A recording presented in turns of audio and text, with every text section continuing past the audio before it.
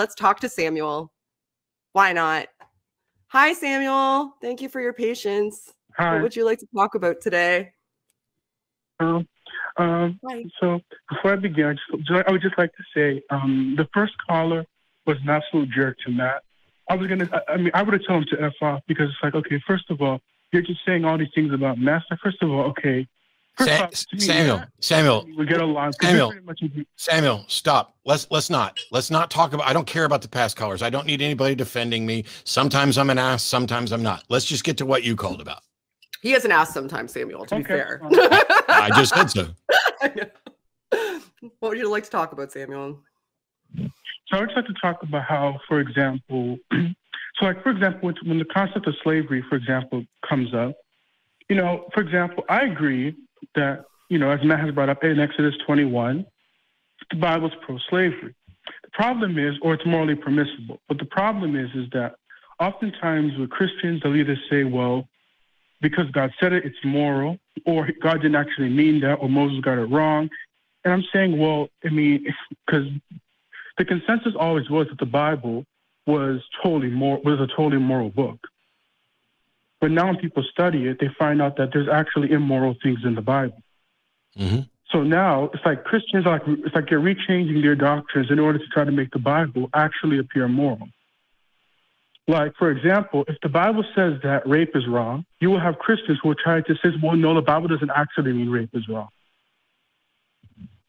Hang on. You lost me there. You lost me too. So first of all, the problems with the Bible have been known forever, and they've been defended. It's one of the reasons why there's the entire model of apologetics and why there are different views on this. But I'm having a hard time seeing where you're going, especially when you used that last example. So what's the point?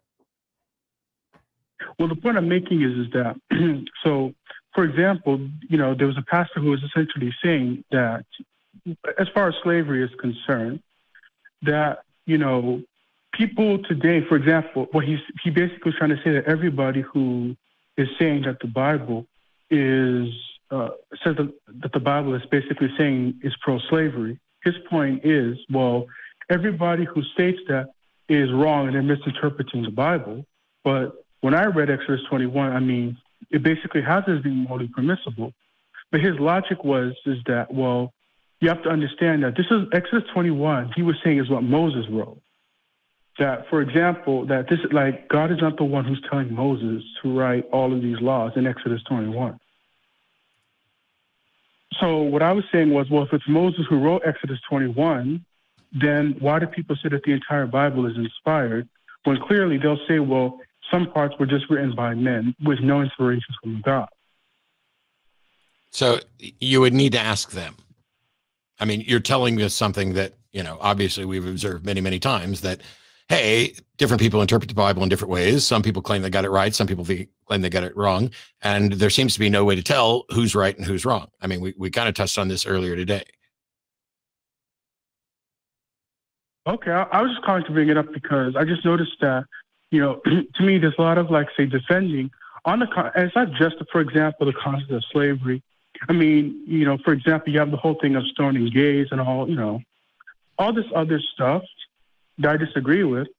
But see, from my perspective, even if the God of the Bible is true, I kind of agree with your position that I wouldn't worship him just because of all of the moral but questionable things in the Bible. But I would, if there's evidence for me to prove that the God of the Bible is true, I would believe it.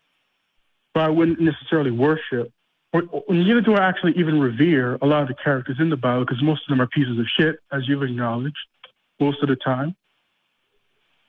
A good jugger, Mark. But yeah, I agree with you, and it's problematic. But I don't know how to fix it. When we figure out how to fix it, then Shannon and I will be out of a job.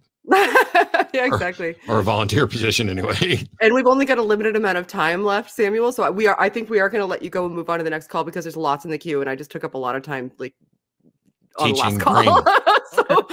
so thank you for calling. Call us back again sometime. See you later. Bye. Okay. Thank you.